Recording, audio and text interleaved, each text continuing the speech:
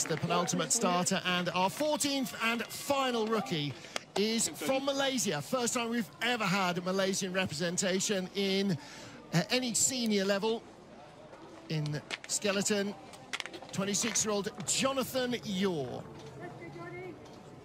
has not raced here before. Funded by the Pyeongchang Legacy.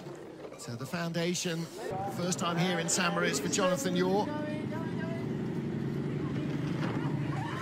It's a tricky track to nail down, and having only 6 training runs in less than 24 hours. Yeah. And I think he's getting assistance from the Korean team. He's had a few races in Pyeongchang among the other tracks that he's been on. Again, decent speed, 26 best speed from our 34th athlete out of 36.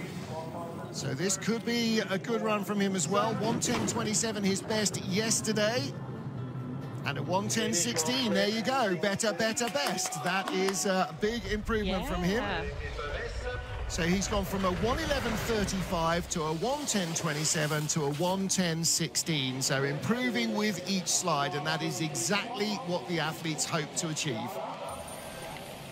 Definitely. I think any time in your career, whether you're starting out like jon